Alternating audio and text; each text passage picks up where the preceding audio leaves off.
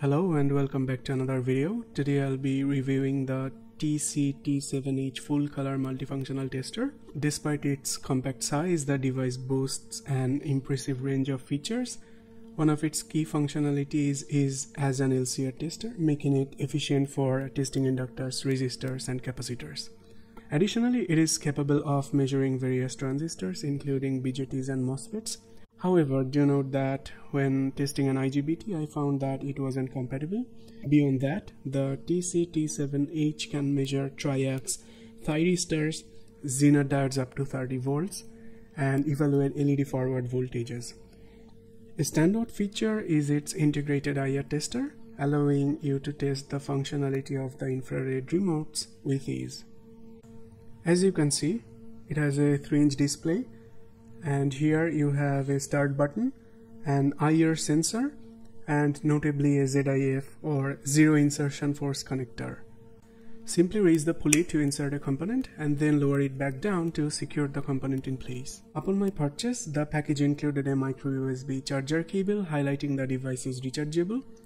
Along with that, there were jumper wires fitted with 3 plungers, probably designed for ease of insertion into the zip connector and subsequent component attachment. They generously provided a red LED and a 0.1 microfarad 50 volt capacitor, likely for testing purposes, a thoughtful touch on their part. Additionally, there's a jumper shunt for self-testing. To initialize the self-test mode, ensure the lever is in the wrist position. Attach the jumper shunt to pins 1, 2 and 3. Lower the lever, press the start button.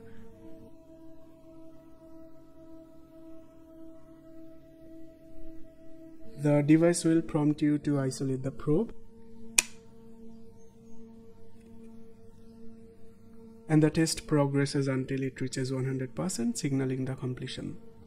Now, as the device progresses with its self-test, let's prepare our oscilloscope to observe how it measures various components.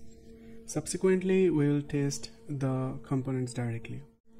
Here's my signal probe. I'll connect it to the red plunger. Importantly, polarity isn't a concern here. Whether it's capacitors, transistors, triacs or thyristors, the meter is designed to measure without any specific polarity requirements. For our oscilloscope settings, we have set it at 2 volts per vertical division. Each horizontal division represents a span of 100 milliseconds. When the jumper wires are connected to the multifunctional tester and the start button is pressed, visible pulses oscillate between positive and negative. Let us take a look at that again. Now that we have set up the oscilloscope, let's move it out of the way and see the meter in action with different components. Let's begin by testing a transistor. By the way, the meter automatically shuts off in about 22 to 25 seconds. In that case, we need to turn on the meter by pressing the start button again. Remember, when connecting the transistor, begin at the far left and use the first 3 consecutive pins. Once the test is complete, the meter identifies it as a BJT NPN transistor. We get readings like voltage base emitter shown as VBE, gain indicated by HFE, and the collector current denoted as IC. Now, if I flip the transistor and turn the meter back on, you will see the same values. However, the pin indications change. Pin 1 becomes the emitter and pin 3 is the collector. Switch it back and they flip. As you can see, the pin 3 becomes the emitter and pin 1 becomes the collector here. Next, let's test an SCR or thyristor. Once connected and we give it a moment, it identifies the component as a thyristor. It shows the anode, cathode and gate pins with a forward voltage reading of 761 millivolts. Now let's test a MOSFET. I'm using an IRF3205 MOSFET. Keep in mind, it is not a logic level MOSFET. As we can see that its threshold voltage stands at 1.84 volts. This is where it begins to conduct, though it might not be fully at this point. The meter displays the RDS on, representing the resistance between the drain and source. We also see values like the gate capacitance level as CG. What if we flip the MOSFET? The meter handles it with no issue at all. A word of caution, these pin assignments are specific to transistors, thyristors and triacs. Avoid connecting Zener Diodes or capacitors in this manner. Next, we will test another thyristor. This has a TO92 package resembling a transistor. The meter detects it with precision. Now on a triac, let's see the reading. The meter identifies it as a triac with an 836 mV forward voltage drop. The VF notation is a bit ambiguous here. I'm not entirely certain about its exact meaning. Now let's measure the forward voltage of some LEDs. Let's start with this red LED. The LED can be inserted in this ZIF connector, and if you now press down the start button, the LED blinks and the meter measures a capacitance of 4 picofarad and forward voltage drop of 1.97 volts, which is true for this red LEDs. Now let's reverse the LED and connect in the same ZIF pins. And we can see that the LED still blinks and measures, so the polarity of the LEDs doesn't really matter. It checks in both polarity as we have seen with our scope. Now let's change the pins again and connect to pins we have measured transistors before.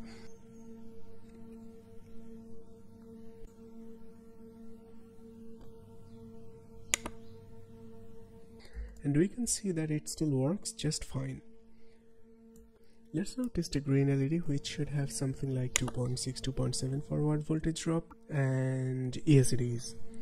And now if I connect a yellow one again, it measures to 2.01 volts. Let's connect the blue one.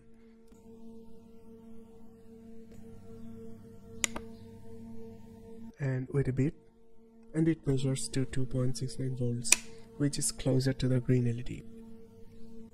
And now let's test some capacitors. They gave me this small little capacitor for free with this meter. This is 0.1 microfarad cap. Let's connect it to this part here. Oh no, I have just bent the pins, but that's okay. So you can see that we have 108.9 nanofarad capacitance here, with ESR measured to 10 ohms and a V loss of 1.5%. Let's now put a 330 nanofarad high voltage X2 capacitor here. It is very important to make sure that the capacitor is not charged. I'm going to discharge it with this metal piece here to make sure the capacitor is discharged completely. It is not going to fit in here, so I'm going to use the plungers given with the meter. I'm going to use the orange and the green one. First, let's hook up the jumper pins, and then let's connect the orange and the green plunger to the capacitor carefully.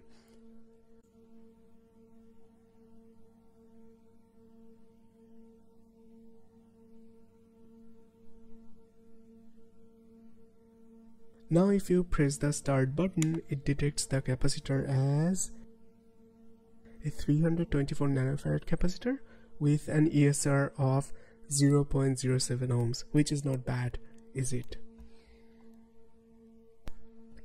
Now let's remove these jumpers and test some inductors. Here I have an inductor with I think 100 microhenry value, but there's no indication. If you put the inductor in this meter and press the start button, it is detected as 0.1 millihenry or 100 microhenry inductor with an ESR of about 0.46 ohms. Now let's connect another one, and I think this is 10 millihenry just by the size that I have in here. Looks like it is 1.1 millihenry or 1 millihenry actually, with an ESR of 45.3 ohms, which is quite high. Now let's connect the other one that I have from Bourne's, which is 47 millihenry. It also has that written on this heat shrink here. Now let's press the start button and we can see that it is 43.6 millihenry with an ESR of 111.5 ohms. Now I haven't measured the frequency so far, but it will probably be 1 kHz, which is standard amongst cheap LC emitters with low frequency switching options like this. Now let's test few resistor values. Here I have an NTC thermistor of 10 ohms to begin with. Let's plug it across pin 1 and 3 and press the start button. As you can see, it is detected as 11.3 ohms resistor, but if you heat it up, of course the resistance will be lower because it's an NTC thermistor. Now let's see a resistor of 4.7 kilo ohms. This is not a precision resistor, by the way. It has around 5% tolerance, so it is going to be a little bit off, of course. As you can see, it is detected as 4543 ohms resistor. Now here I have a very high value 10 mega ohm resistor with 1% tolerance, and if I insert it and run the test,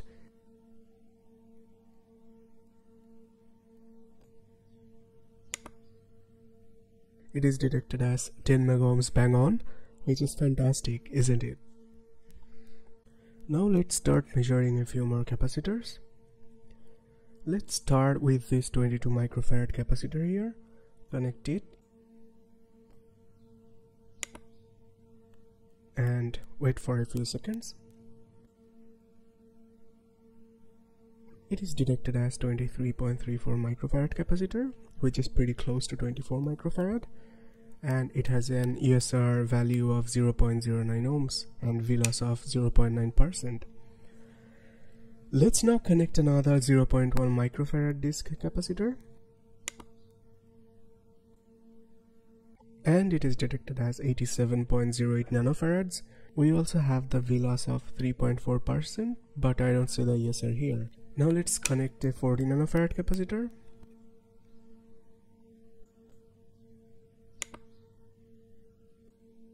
And as you can see, it is detected as 35.88 nanofarad capacitor with a V-loss of 0.7%. Now let's take a closer look at some PCB images of this TC-T7 unit. To be honest, it's a quite a neat circuit. The chip they are using is Atmega 324 PA, which operates at a voltage range of 1.8 volts to 5.5 volts. It features a 32 kilobyte of flash memory, multiple communication interfaces, and an 8-channel 10-bit A to D converter, which is ideal for complex embedded applications like this meter. So even though the meter is quite cheap, costing 2,822 rupees, it is still very handy to measure multitude of components ranging from Triacs, SCRs, low voltage LEDs, TVS and Zener Diodes, capacitors, resistors, inductors, and so on. It also helps you decoding IR signals from your remote. The precision isn't that bad as we have seen, and the circuitry is also quite nice as well. The unit is of course rechargeable. They have provided us with a micro USB port for the recharge purpose and also a small micro USB cable. To be honest, I'd be really happy to see USB-C in the future because that lasts quite long over micro USB ports. But this is what it is, and it is quite cheap as well, so I don't mind, and I don't need to really charge this like every single day or something like that. So that's it for this video. I hope that you liked the video. If so, please don't forget to press the like button and subscribe to the channel. And if you have any questions or suggestions, please don't forget to leave them in the comment section below. Until then, have a great day. Bye.